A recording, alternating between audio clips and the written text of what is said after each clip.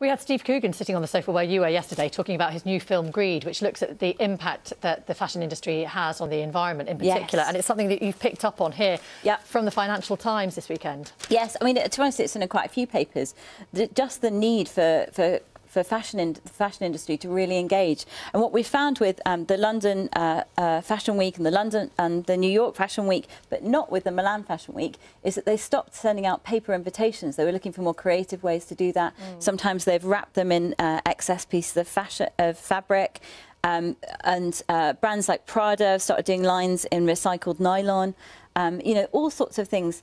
Even just harking back in the styles to previous eras. And I think fashion, though, is that they constantly want us to refresh our wardrobes. The whole industry is predicated on us going out and spending money and wanting something new, a new style, a new idea. But I think what we're really seeing with high-end fashion is that they're pushing back on this and saying we should buy fewer pieces and spend more on them, i.e. buy their fashion brands. But actually, and the lower-end fashion is really struggling now because people want things that are sustainable. They don't want their cotton tops to have cost, you know, years worth of water supplies in other countries. They want to know that they've done good by what they're wearing. So I think that's actually going across the board, and even teenagers who don't have very much disposable income are choosing to buy things that are higher end.